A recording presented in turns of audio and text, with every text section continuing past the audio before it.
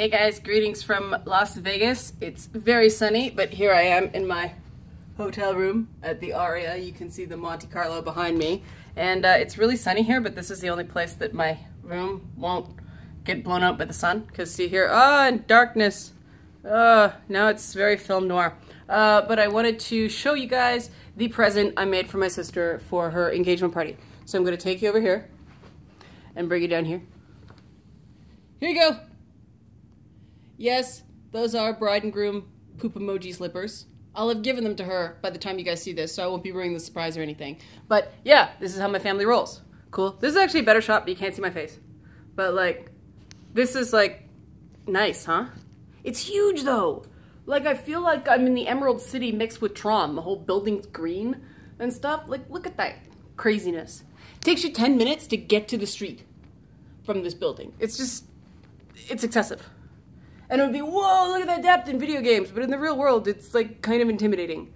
So that's me from Las Vegas. Gonna do a little bit of Feedback Friday now because, let's go back to the light. Because there's no way in heck I'm gonna be able to do it Friday morning after the wedding. Here I am. Yay, hello. So I just wanted to thank you guys for appreciating the spirit of the rant on Tuesday. Most people did not go in the gutter with their comments. There were a few people I had to delete comments, the ones I saw. I'm afraid I missed a few, but a few people deliberately misgendered the reviewer of Watch Dogs 2 that I was taking apart, and that's not okay.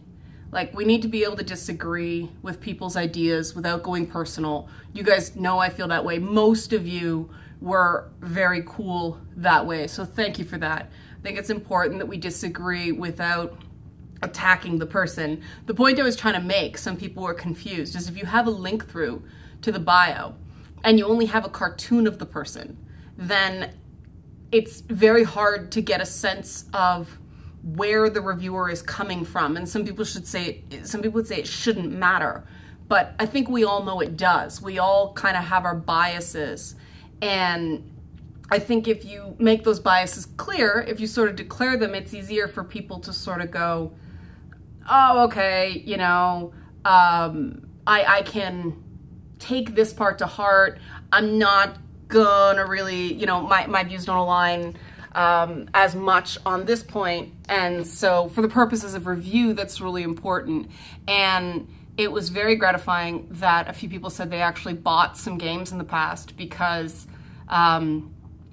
I did coverage of them, and they liked what they saw. It's important that that gets out there because obviously I can't compete numbers-wise right now with some of the bigger YouTubers and some of the bigger sites, but engagement matters a whole lot. Sometimes it matters more than raw numbers. And so, yeah, they're mostly Ubisoft games and indie games because they're the ones that give me games, other than Microsoft.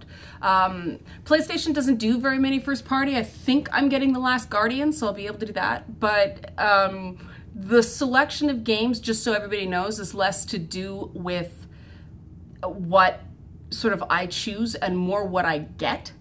Because I feel like there's a certain amount of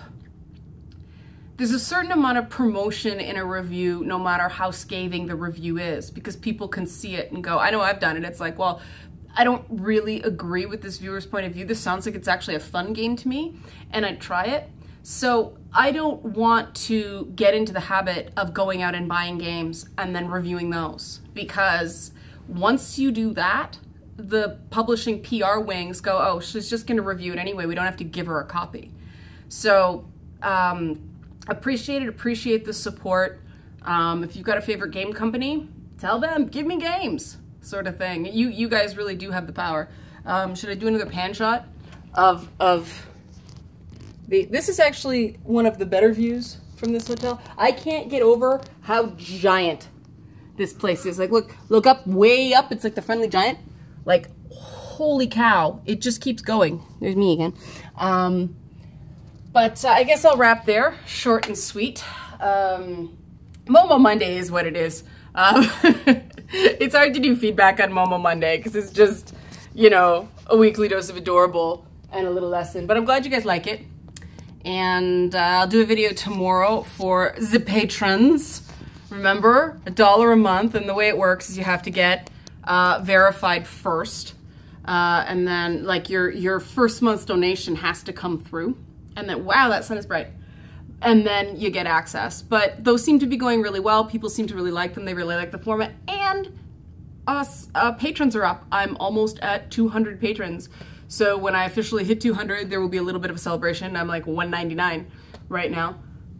But yeah, it's definitely working. There's been a significant uptick in people signing up to Pledge Monthly since I started doing patron-only videos, so yeah. Okay, this is really bright and my eyes are watering, so see patrons tomorrow, see the rest of you on Monday. Thank you, thank you, thank you. Out from Las Vegas.